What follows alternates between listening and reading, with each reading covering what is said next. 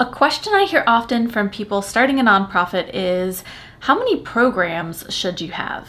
If you have lots of ideas for many different programs, should you execute them all under one nonprofit umbrella?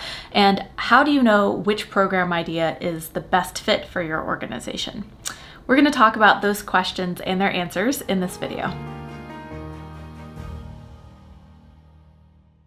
Welcome or welcome back. My name is Amber Melanie Smith, and I'm a nonprofit founder and executive director who makes these videos here on YouTube all about social impact, starting a nonprofit, social enterprise, socially conscious businesses, and more. As always, I hope that you find this video is helpful to you in some way on your own social impact journey. Don't forget to give it a like and subscribe to my channel for more content like this. Also, be sure to check out my website, foundertofulltime.com, where I have some resources, a new blog, and online trainings where you can learn all about how to start a nonprofit and develop a sustainable fundraising strategy. All right, tell me if this is you. You're starting or growing a nonprofit and you just have so many different ideas for all the different ways you can make an impact through different programs and projects. But how do you know how many of your ideas can translate to effective programs or projects, and which ones you should do, and should they be separate programs, and all these questions about programs, right? So let's think through this together. I think to really answer this question, we first have to get our terminology straight, right? So you've got programs, and you've got activities, and you've got events. And they are not all one and the same, though they can go together in different ways.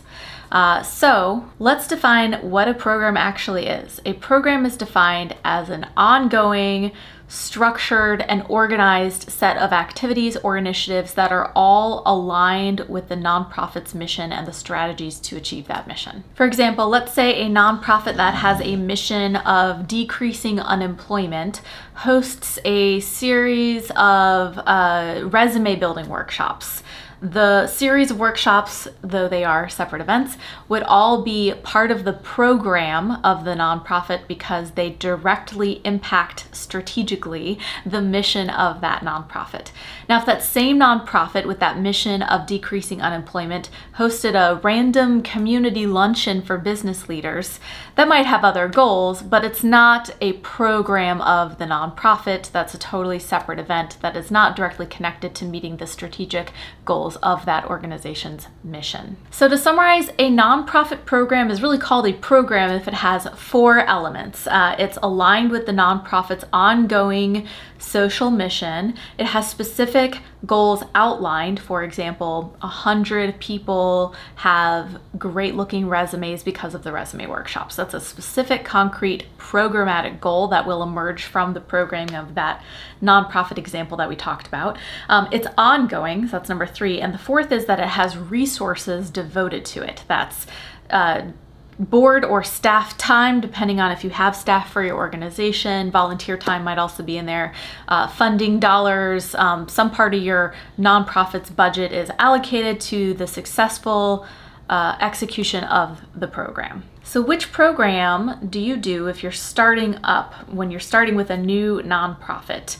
If you have lots of different program ideas, should you conduct them all under one nonprofit? Should you just pick one of them? And how would you know which program idea is the best fit for your nonprofit at that phase of its existence? Let's talk really quick about the question of conducting multiple programs when you're starting out versus just one.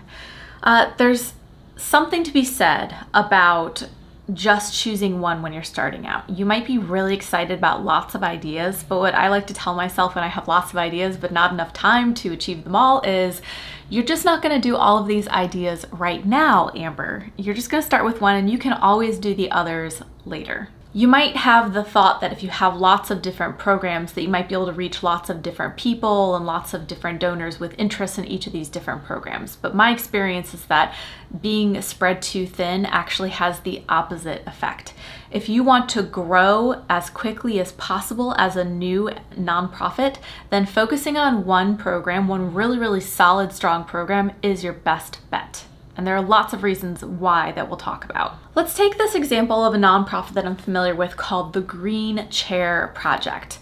This is a nonprofit that very specifically takes in gently used furniture, fixes it up, and then places it in the homes of people finding new homes after a disaster, crisis, or experiencing homelessness.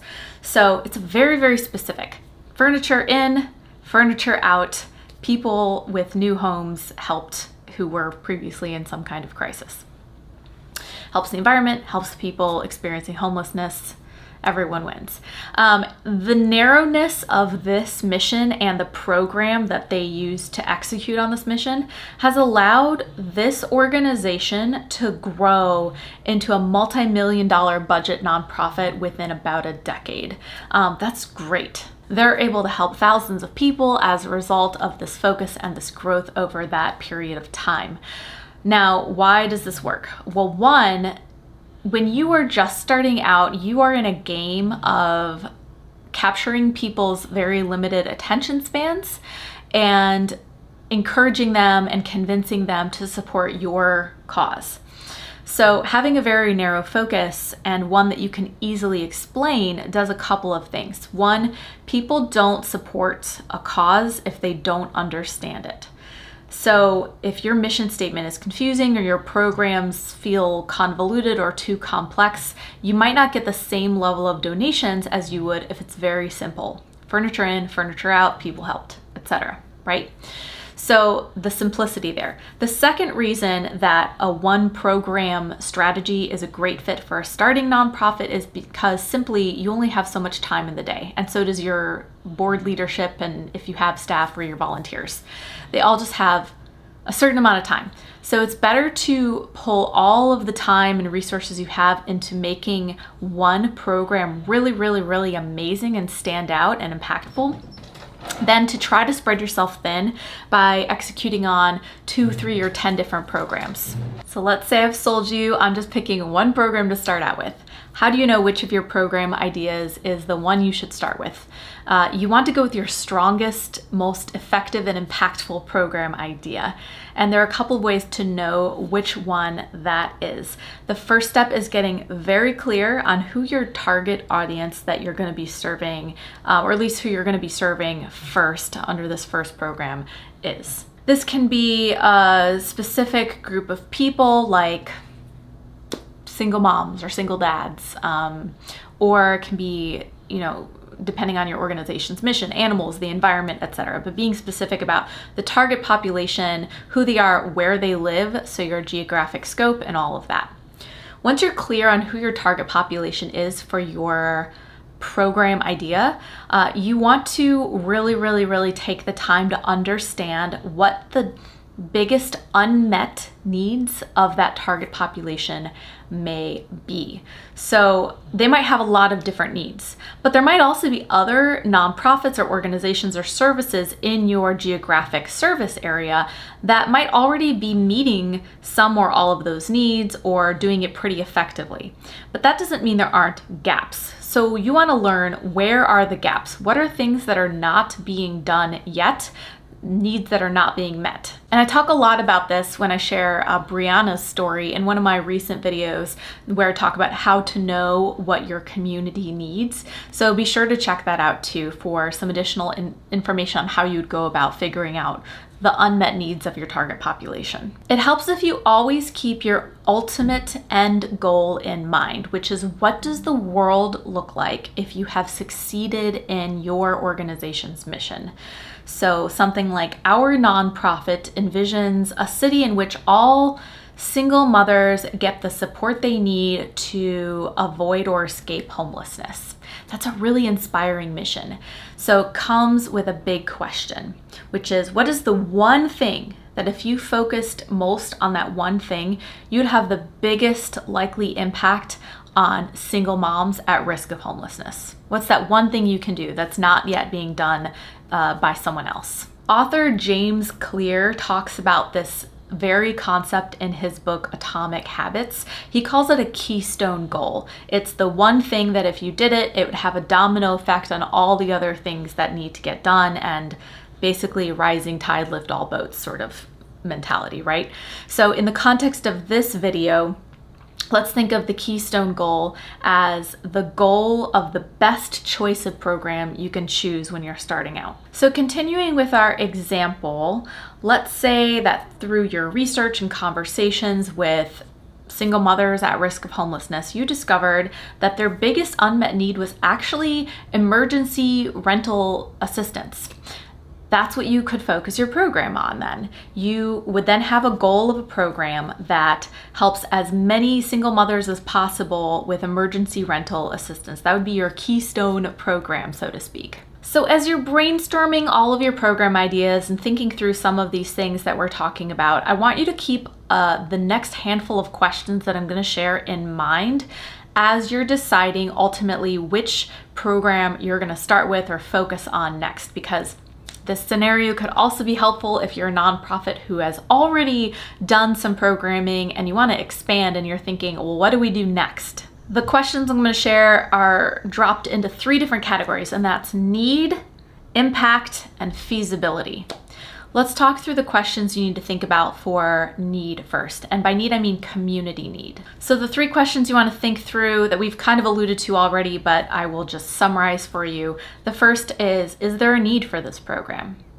The second, kind of a more specific variation of that question is the creation of this program a direct response to the stated needs of your target population? So did the people that you're trying to help actually tell you, I need this service, I need this program?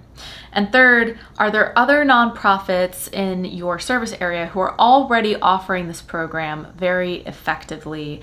And if not, what are their gaps? And if so, are there things that you might do to complement their programming, or perhaps that is a good indication that you should try a different program instead because the need is already being met somewhere else? Let's talk about the second set of questions now, which cover the likelihood of your program idea making an impact, which of course is our top goal here in nonprofit land.